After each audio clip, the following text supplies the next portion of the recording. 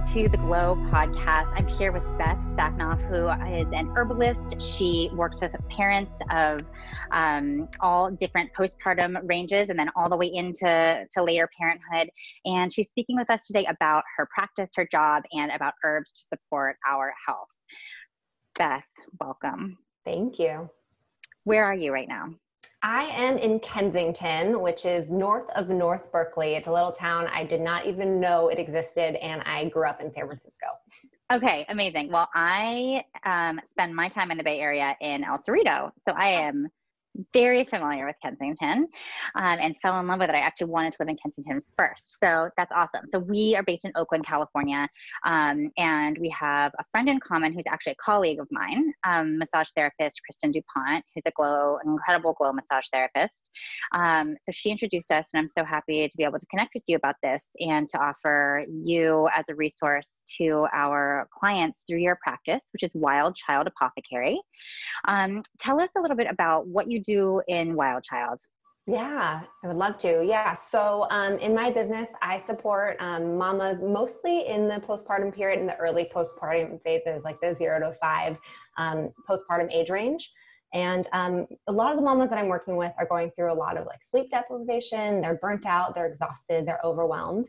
And so I work to help them bring more nourishment into their lives through the plants, to really help them have more energy, to feel more connected to themselves, to feel more present in their parenting, and to really work on this sense of balance. Like, how do I bring balance into my life now that I'm a parent or a newer parent? And all the things that I'm constantly juggling. And I do that by connecting them with the plants. Through one-on-one herbal work with them, as well as through classes. The thing I love to do is really talk about the plants. So I do that in a lot of group class forms. Mm-hmm. I love that. I remember the first time that I really, I had an experience when I was in my late teens, where I got to really commune with plants. And it was a moment that I honestly feel it was through plant medicine, through psychedelic plant medicine. And I honestly feel like it was the beginning of my entire career. And I feel so lucky that I actually had that experience at such a young age, relatively speaking, and that it was in the context of a deeper dive as opposed to just an escape and a party experience. It's powerful medicine. Very powerful medicine. Tell us how, outside of magic mushrooms, tell us how you're using plant medicine. What does that mean to you, and how are people ingesting it, putting it on their skin? How is it working?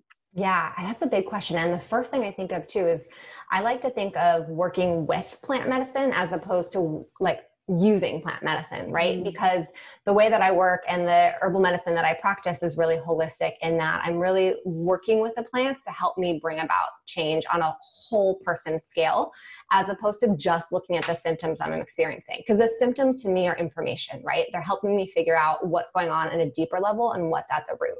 And so the way that I do that truly is by making it a daily part of my life. First and foremost is just spending time with nature, connecting with nature. That is a challenge sometimes. Also, when you have kids, when you have little ones, pre-kids, to me, connecting with nature is going backpacking. But now it means opening my door and noticing 5 shades of green every day, right? It's realizing that nature and connection with plants is still accessible to me, even if I'm not leaving my home, even if I'm not leaving my neighborhood. And so connecting to that really soul quality of energetic medicine through the plants, and just being around them is one way I do that on a daily basis. The other thing I do on a daily basis is drink a shit ton of tea. My goal is a quart of tea a day, and really working with the plants that are high in my vitamins and minerals. And to me, these are food. And the other thing I do is I generally have tincture bottles, which are herbs extracted in alcohol, throughout my house. So in my kitchen, I have tinctures of herbs that are specific for digestion. By my bed is ones that are more for sleep. So just making it now and all during the winter, I generally have ones that are more cold and flu based, in the kitchen where I am most frequently. So making it really easy so I don't have to think too hard. The things I need are where I need them most. And so it's so much easier to incorporate it on a day-to-day level. And the other thing I do is also in bringing herbs into my cooking. So whether that's powdered herbs, in my smoothies, I'm really into nut butter ball energy bites. So I throw herbs into anything I can in a powdered form. and also cooking herbs into my broth is another way. I just told you like 26 different ways I like to work with the herbs, but generally I'm just trying to incorporate it as best as I can to just my daily routines. Yeah, it sounds like it's sort of like the broader energetic experience is what I'm hearing, and then there are these more integrated ways, so through your food, etc., and then you have these more concentrated forms, and those might be more specific. And it sounds like that might be a time and when somebody might be coming to someone like you, an expert, because we of course can all make our tinctures, we can all work with plant medicine, but the reality is that in our culture we've really lost a lot of that knowledge, which there was a lot of, I think especially people who come from like an Anglo background think of, and a European background generally, think of herbal medicine as being something that belongs to other cultures. And herbal medicine is interesting from what I understand about it, because it actually does come, we have a Western herbal canon that has been used for generations that we've also lost within our own, within that heritage. So how did you find it? How did you find your way kind of back to this? Yeah. Well, I want to say too, something that really struck me, what you were saying, is that a lot of times I like to mention is that one of the powerful things about herbal medicine is it is in all of our blood. It is an ancestral tradition that all of our like great grandmothers were practicing by just taking care of themselves and their families, really using the plants around them. And this is one way to really connect back to that like innate wisdom that we all have and are able to unlock. And so the way I found out about it is I'm someone who likes to like make and create things. And maybe like 10 years ago, I always had a love for herb shops and like glass bottles and like just plants in interesting formations. And so the shop Scarlet Sage in San Francisco, I lived by and went to frequently. And I picked up a book by one of like I think of her as a fairy godmother of Western herbalism, and that's Rosemary Gladstar. And her book was filled with recipes. And so for me, it was a really great way to like work with the plants hands on in a way that really connected to me. And then it kind of opened up a portal to be like, okay, this is no longer just an interest, just a passion, just a hobby. I really want to understand this and explore it and support my family and my community and myself with this form of well-being. Yeah, it's clearly you've made it your life's work. I can relate to that. I can relate to the feeling of an initial interest getting sparked, and then it kind of like takes over. It's like, it just doesn't end. I've frequently recommended and read myself the Herbal for the Childbearing Year. Is that the Rosemary Gladstar one? I think it is. I want to say Susan Weed. Okay. Yeah. Susan Weed has a lot of books as well. And that was formative for me in understanding the place of herbs in prenatal and postpartum wellness. And it's just a primer. It's like very basic. Yeah. What was your prenatal care? What was your prenatal self-care? What did that look like? That's such a good question. So I have two little ones. I have a 1-year-old and 4-year-old, and my prenatal care looked really different between the two of them. And I'll say when I got pregnant with my first, I was in my second year of clinical herb school. And so I had been learning a lot about the plants. And so herbal medicine was a big piece of the way I took care of myself because I was studying it and it was such a specific way to live it. And I'll say like during my first pregnancy, I was really focused on like what in a book told me was the right way to care for myself. Meant like trying to eat really healthy and taking all these herbs, but it didn't always resonate. And so there are ways in which I wasn't trusting my body and like my own experience of the foods that actually fueled me, right? Which a lot of times were really simple. They were simple carbs. And instead I'm a vegetarian. I've been a vegetarian since I was 10. And so all of a sudden to only want bread and pasta was something so unfamiliar to me that I was like, this can't be right. And so fast forward to with my second baby, I was way more just in tune with my body, with my needs, and not judging those and really kind of accepting them. And also like I knew which plants I really resonated with and felt to be really nourishing to me. So plants like red raspberry leaf and nettles and oats, plants that are really high and rich in vitamins and minerals that my body was clearly craving because it wanted a lot of those things. Let me think. And other things prenatally, I mean, it was just really like learning to listen to my body was a big part of that experience. The other thing, but big difference, was that I started drinking bone broth, and I'm still a vegetarian, but I'm a vegetarian that totally gets down with bone broth. So that was a really big shift for me to listen to, like, my body wants more nutrients and I'm not getting it from my diet. So being able to just kind of trust my body has been a big learning experience. And it was a really big difference between my first and my second pregnancy. The idea of intuitive eating is so important to our well-being generally because of the symphony of hormones that govern women's health, pregnant or not. And if you're not responding to what is happening, because our hormones are shifting throughout a day, a week, a year, a lifetime, then you're really missing some significant cues. And again, this sort of goes back to this like knowledge that we've lost, that would have been passed down about how we eat and care for ourselves and support ourselves even over the course of a month.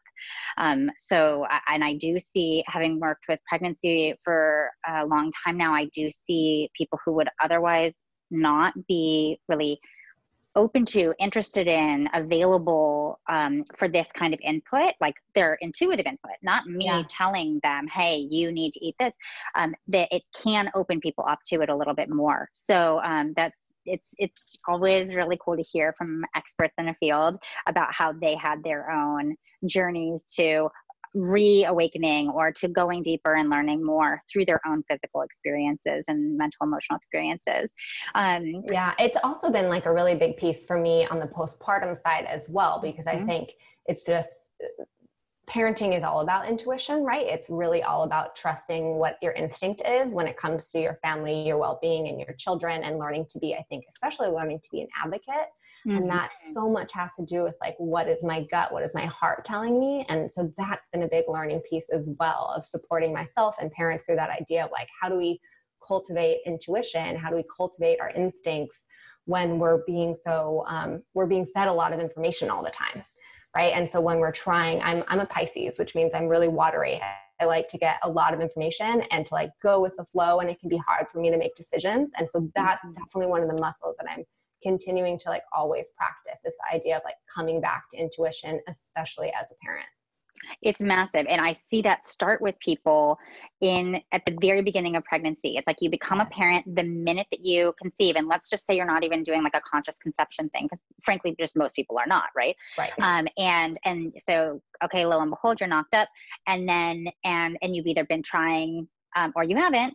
And then you immediately have to make decisions about your care, your prenatal care. Do I eat this? Do I not eat that? And that is, it's all, it's understanding what you need. And it's also understanding your own risk tolerances. It's about making decisions. And again, you're absolutely right. There's just so much information out there.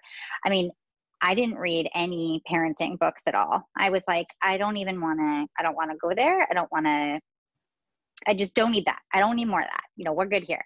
And I'm really glad, like when I look around now, I feel like I was like a teenager, I had a baby at 30 in my community. That was like, I was like a tween, and I'm kind of glad, because most of my friends weren't having kids yet. So I didn't have like all this input coming in, and I'm really glad, Now the downside of all of this is that, as you just mentioned, postpartum is where we see this huge dearth of support and information. And because nobody knows that they need to care, you just don't even know that you need to care until you're in it. And then it's like, you feel like you're already drowning and it's too late. How would you recommend? Yeah. It's also postpartum, especially the early, and I call like early postpartum really the first year. I'm not just saying the first 6 weeks or, 40 days, but I think it's so much harder to like even consciously sift through the information. Like your hormones and your emotions are so different, and everything's so new, but like you don't have the time or the mental capacity to like, even I remember with my first baby, like finding a lactation consultant was so much harder. Just because I didn't have that capacity and understanding and ability to like sift through information the way I did when I was pregnant, and like reading books and like getting prepared. But I didn't actually prepare for the things I needed, which was for my own well-being and to nurture. How am I going to nurture myself while my full job is nurturing this tiny little human? It is so incredibly important. And my midwife, one of my midwives for my first, said to me as she was sort of like starting to retire, she was like, honestly, it's not even birth. She's like, it's just postpartum. It's so intense. And she's like, I just need a break from it, because you go into someone's home, and she calls it the murky time. Mm. She's like, because that's the murky time, and it's so right. It's like you go in, it's like you can't really see right. The whole vibration in the house feels different. Not bad, just everything shifts. Time is weird. What even is time? It's like, honestly, I feel like quarantine has been like a total revisiting to the postpartum period for me personally. Yeah, in a lot of ways, it does resemble it. And I know for me, I was just coming out of my baby cave, and then we went into quarantine. And so I was like, oh, back in this place that I was really excited and ready to come out of. And so that's been like a really interesting struggle point for me currently. I bet it has. Yeah, that's exactly right. You're like, ooh, just kidding. Like, back it right up. Yeah, back into the garage. Well, what are you doing for yourself? What can we do? Tell us about postpartum herbs, especially for anxiety. Why don't we just start with that? Because that's something that's just so massive. Depression and anxiety, talk to us. Yeah. One of the first herbs I think of for the postpartum period is holy basil. It's also known as tulsi, and it's an herb coming out of the Ayurvedic medicine tradition, where like for thousands of years, it's been really considered this sacred plant. There's a lot of reasons I think of it, and it was the first one that really came to mind. When we are like sleep deprived and really struggling to function, because even though we may be postpartum, we might be on some sort of paternity leave, we're still like, there's still expectations in terms of our functioning, right? We still need to be conversational with other people. There's still ways that we need to operate in this world. And so holy basil is one that I think of, and I go back and forth. I'll say holy basil and tulsi, for a few reasons. So one is it's an adaptogen, which means that it's supporting our body in being more resilient to stress, right? And so it's nourishing and supporting the endocrine system, which is our hormone producing system in the body. So that's really important, because we are experiencing elevated hormones are going up and down, and we're likely experiencing more stress as we're learning to parent, right? As we're learning to parent this new baby. But specifically, it's really nourishing to the brain. So it's sending blood flow to the brain. And so after not sleeping so well, and you still need to function in the world, you're trying to put together like coherent sentences. I mean, this whole year I've been drinking tulsi like every day. Like right now I've had about a week of really crappy sleep. So to me, like the first herb I think of is like, okay, I need tulsi every morning just to like give me that sort of oxygen and blood flow to my brain. That's really hard when you haven't had like a 4-hour solid window of sleep in days. The other reason I really love, there's like two other main things that are coming to mind. One is it's considered a galactagogue. And so a galactagogue is the herbal action for a plant that helps promote lactation. So that's a really good one to think of if you're nursing or breastfeeding or pumping. It's not like the plant that I go to first for someone who is having low milk production or just trying to boost supply, but it's certainly one that will help to enrich and kind of support lactation. Mm-hmm. The last reason I really like it is, wait, there's one more. I need to be drinking my tulsi so I can remember it right now. It has an uplifting quality to it. So a lot of the plants that I work with are ones that support the nervous system to really bring about more soothing and calming and grounding. And that's great when you have like a new crying baby and like you're navigating changes in your life. But sometimes what you need is more of a uplifting quality. On days where you're feeling blue or depressed or just exhausted and fatigued. Tulsi has a really nice sense of this more of like energetic lift and kind of more positivity that you're bringing to yourself and to your surrounding. So that's the first one I think about. It's an amazing all-arounder. I feel like this is an MVP of postpartum herbs. You basically just like answered all the things. Okay, so it takes care of, it helps support lactation. Mood, we'll like lump it under mood. So both in calming and uplifting, which is like what we're all looking for. That sounds, I'll order one of those.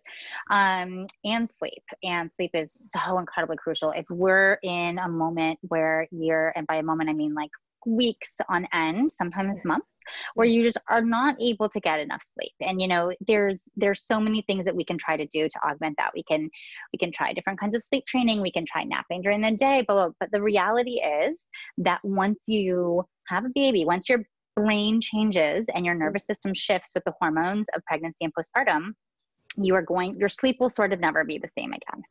You know, it helps you relate to your, you know, birth parent thinking like, well, got it. That's why I would come in the front door and like, or I would open the garage on the other side of the house and like, suddenly there'd be a person there like, hi, yeah, I woke up. And you're like, how did you do that? Because your brain never changes, you know, never goes back. So, what do we do when we're postpartum and sleep is just such a struggle, whether it's difficulty actually going to sleep, or difficulty staying asleep? And are those things, the treatments different? The treatments, the support herbs? Yeah. That's been a really big question too to unpack. So the first thing I want to say too is like this sense of, I want to say hypervigilance, right? Like when you become a parent, and there's been some studies, right, about like whoever the primary parent is, that part of their brain, that sort of vigilance is activated and enlarged. And because we live in a culture where like the support system for usually the mom or whoever is the primary parent is, you're kind of considered you're on your own, right? Often there's one parent working and there's one person parenting. And that's kind of considered to be like their support structure in terms of them being able to feel comfortable and to feel safe, to like letting go the fear of like baby's taken care of, I'm taken care of. I think that relates a lot to the inability to like fall into sleep, because we don't have these support structures so that we can relax and feel nurtured and cared for, so we can do, the primary parent can do the job of taking care of this child. And so instead we're always activating, we're always on, we're always like pulling up cortisol. So I think part of the job first and foremost is like, who is your community, right? Like where is your structure and your support system, so that you can actually like release some of that. Because until you have that, we're just kind of fighting against like, it's always me, I'm always on. The other thing I'll say too is there's a couple ways I think about it. One is, what plants can you work with to support really calming down and in the evening time unwinding? So one of the plants I think of is chamomile, right? And so chamomile is one of these calm, soothing plants that folks are generally familiar with. And I would say familiar is a good thing. You know, just because it's common does not mean it is not powerful, right? There's a reason this plant has been used by so many people for so long. And it really does support the nervous system to like soothe and release tension. It's also really family friendly, safe.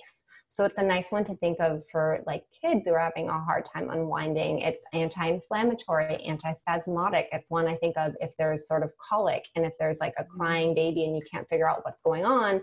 It's not just that like baby needs help and support. It's like the parent's going to need support and help, because it is pulling on all of your stress hormones to go through that experience together. So chamomile is a really nice one to have for the parent and for baby.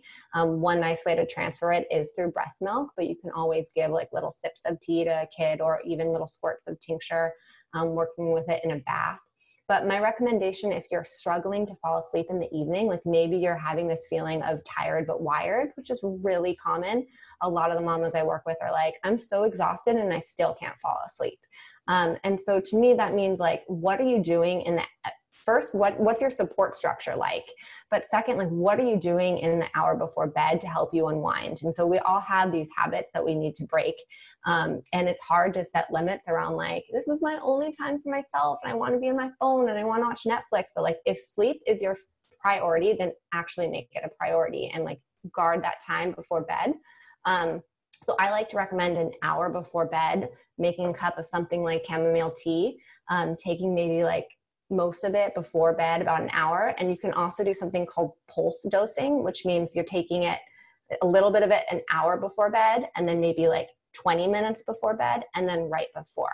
To me, that's easier to do with a tincture, which is herb extracted in alcohol, because you're just taking like a squirt of a tincture bottle.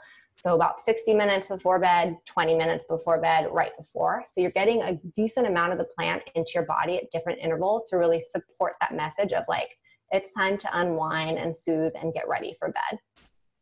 And then it would be processed in a longer window as well. And exactly. When you when you recommend tinctures, do you recommend just directly in the mouth? Yeah. Yeah, that's my recommendation. If the flavor is off-putting, most often tincture is going to be an alcohol extract base. And if you can't get down with that, another good idea is to put it in a cup of water. If you put it in hot water and like just give it a good stir, a good percent of the alcohol will dissipate. And so that way you're getting less of that strong alcohol taste. Great to know. Mm-hmm. Okay, so we have chamomile and we have tulsi, which are to support sleep and to be grounding. Generally, I really appreciate what you were saying about your support structure. And just a really fun fact on this. So the same part of the brain that enlarges for hypervigilance is also the part of the brain that enlarges for attachment. And it turns out that as a non-birth parent, now this study was done on men, but let's circle back to the non-birth parent. Okay, right? But first, let's say the study was done on men. There have been a couple of studies that the same part of the brain enlarges with contact with a child. Right? Yes. Okay. Yeah. So now I want to do I want all the studies on wait, so how does that apply? I have to imagine women's brains do too. You know what I mean? I don't think it's just in men. It's just that that wasn't who they decided, who was included in the sample size, same-sex parents. But I'm so fascinated by that. And I know in my case, my oldest, my husband, she's my birth child, but my husband adopted her when we got, after we'd been together for a while. And for sure, I will just go ahead and say I'm not the favorite. And it's deeper than just I'm not as fun. It's it's an attachment thing, and it's for both of them. I think I'm not either of their favorites. That's okay. But it's just such an interesting thing. And really the reason why I explain that is not just because it's a fun little piece of trivia. It's because it shows that if you were to spread the burden, I'll use that word, of the stress element that comes with being responsible for someone else's life, another person actually can absorb some of that. And it does make the, neither person needs to be as stressed out. I think there's this idea that that I'm going to be stressed about this and you be stressed about this, specializing. And I don't think that I agree with you. I'm with you. Yeah, no, I agree. There's an organization called, I think it's Innate Traditions, and they're doing a whole lot of work around postpartum care and really training people on these different postpartum care modules. And there's a term that I heard them use called revillaging, right? And just what can we do as parents to revillage, to reform these structures so that we have more support, especially during this really precious postpartum period. Mm-hmm. And I wish that there were just, it's so hard with resources available within all different kinds of communities, and the fact that postpartum care can be so expensive because we aren't villaged. Instead, it's become a professional model. Everything is privatized. I mean, we could do a whole other section on this. We should probably just have tea. Yeah. Okay. So, awesome, Beth. I want to talk to you for the rest of my life, but let's we'll keep talking then. Okay. Amazing. I want to touch on one more thing. Can we please talk about sex drive? I want to talk about that because I think that is something that also in this sort of archetypal idea of these traditional monogamous, long-term monogamous heterosexual relationships, it's women are oh, I like pushing it off, when actually I don't see that is entirely how this works. And the expectations that we have on women to physically be prepared for different kinds of, not just intercourse, but just body stimulation can be really challenging in that postpartum window. What are your thoughts on all of that? And then how do herbs intersect with that? And your answer is not, I do not expect it to only pertain to herbs. Yeah. I would say when I think about this, when I'm working with folks who are having, their just libido isn't there, right? Or they're just having a hard time connecting with in terms of intimacy and sex, it really is a more holistic approach that I want to take. It's not what herbs are going to get you going. It's what is going on underneath this? Is it because, you're all day with a baby and you don't have any time for yourself and you don't feel connected to that piece of yourself anymore? Is it your mind is just constantly thinking about different stresses or things going on at work? Is it, there's a whole lot of different things to think about that aren't just like hormonal, right? Mm-hmm. And so that's going to influence the approach that I'm going to take in terms of what herbs am I using. Is it just hormonal balancing? Is it herbs that are going to be more circulatory stimulating so that you're bringing blood flow and energy and oxygen to the reproductive organs?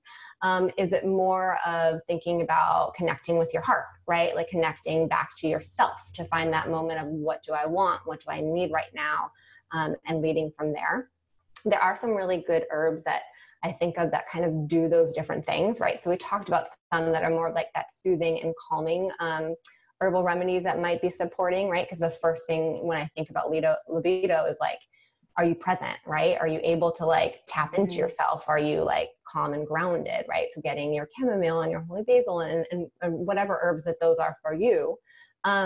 There are some that I think of that are more like reproductive tonics that are considered to be more stimulating for libido. One is shatavari.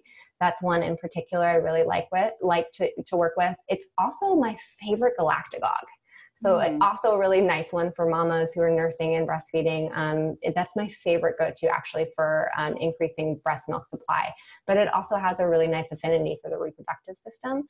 And so any herbs that are increasing circulation are going to be nice when you're trying to increase stimulation and increase libido. So I think of like cacao, or things that are spicy, right? Like cayenne, pepper, like things that are bringing blood flow to the body are going to be helpful.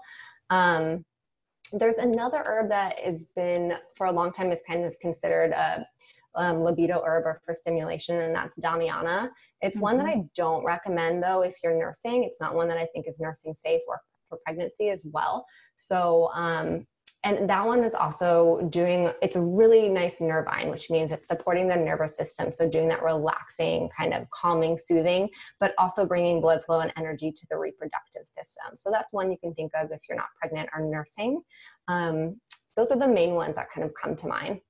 Amazing. What was the one that you said was your favorite galactagogue? I don't think I've ever heard of it. Shatavari. And so that's one, shatavari. It's a fun one to say. Yeah. It's also an Ayurvedic herb. So coming out of the Ayurvedic medicine tradition, traditionally it's been used with combination with fat. So my favorite way to use it is as like a powder and put it into to make kind of like a nut milk latte with it, or to sprinkle it into like nut butter balls is a nice way to work with it, which makes a lot of sense, right? Because you're bringing extra nutrient, like extra fat into your body. And so that's going to be really helpful as well for milk flow and production. Right. So it does two things. It allows the actual chemical transfer of the potent, like the chemical that you're adding, right? That comes from like the content from the herb, right? And also is giving you the some extra calories that you need. That's awesome. I love that. It sounds like a very holistic herb that and sort of intake method. Yeah. Awesome, Beth. Thank you so much. Can you tell us more about where we can find you on social media and your website? And do you do distance consultations? Tell us those things. Yeah. So my business is called Wild Child Apothecary, and that's my handles on Instagram. And you can find me as well over on Facebook. If you search my name through Beth Sachnoff or through Wild Child Apothecary, that's also my website as well. And I work with folks one-on-one. I do it all over the phone. And then I just usually use a mail to send out personalized and custom medicine. And then I do a variety of different classes through like Facebook Lives or through Zoom online. So distance consultations is kind of my jam. Amazing. Where did you go to school? I started at Ohlone, which changed their name in Berkeley. And I finished up my clinical Western program over at Ancestral Apothecary in Oakland. Okay, awesome. Thank you for sharing that. I have a feeling there'll be some people who are interested, budding herbalists watching this. Awesome, definitely. Beth. Thank you so much. Be well. Thank you. You too.